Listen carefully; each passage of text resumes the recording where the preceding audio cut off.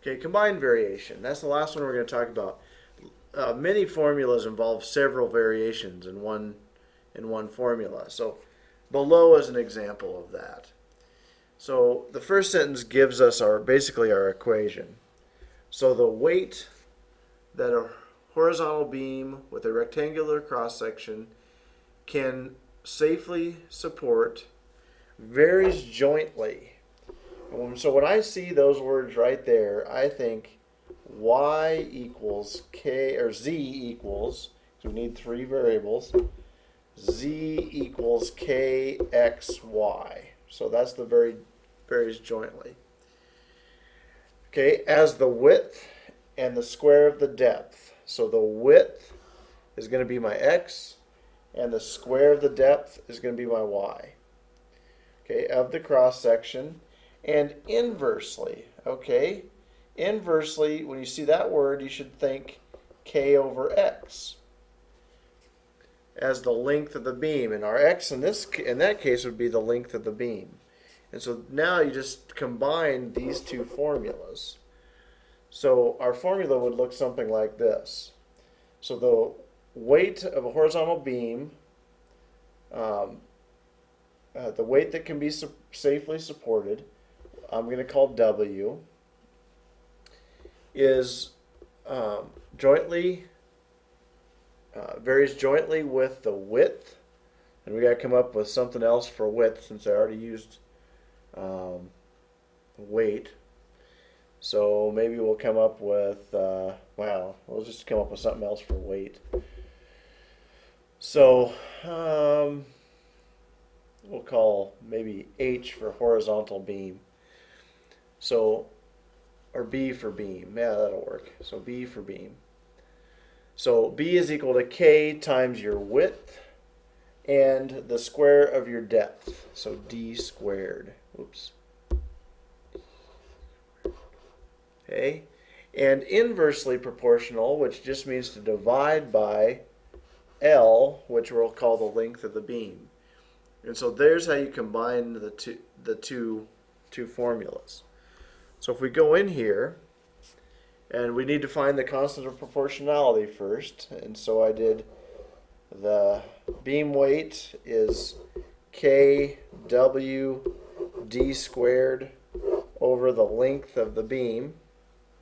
And so if you read that first sentence, okay, if a 4 by 4 inch beam, so 10 feet long, so it's 4 inches wide by 4 inches deep. So that's going to be K times 4 squared with a length of 10 feet.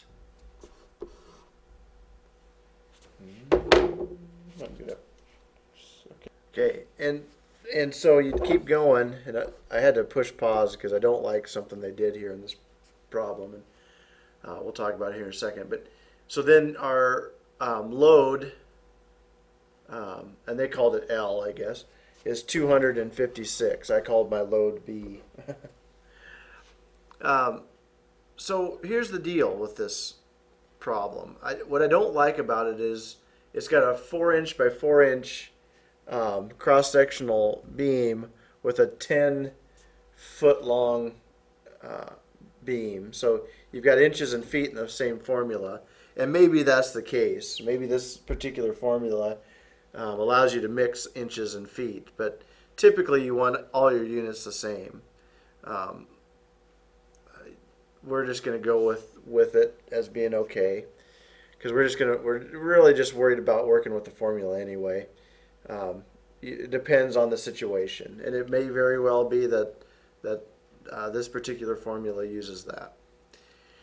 So anyway, now we need to find out K. So you'd multiply both sides by 10 to eliminate the denominator, and so 2,560 equals K times 4 squared times 4 is 64. And so then I know K would be 2560 divided by 64. And that's 40. So that's our constant. So now we have a new equation. And so our beam is 40 times the width times the depth squared divided by the length. And so now it gives us a problem to solve. So what load can be safely supported? So we're going to, and I called it B for the load, can be safely supported by a beam made of the same material with a width of 4, whoops, excuse me, got the wrong one, width of 4 inches, a depth of 6 inches. So load is equal to 40 times the width of 4, depth of 6, and a length of 16 feet. And so my load is 40 times 4 times 6 squared divided by 16. And that's 360. And so there you have it. And we're done. So you found out the load with the new parameter set. And so that's basically all you need to know about variation. So good luck. If you have some problems, let me know. These ones that combine several variations are tough, but you know, break the tough problems into little smaller, manageable chunks. So good luck, and see you next time.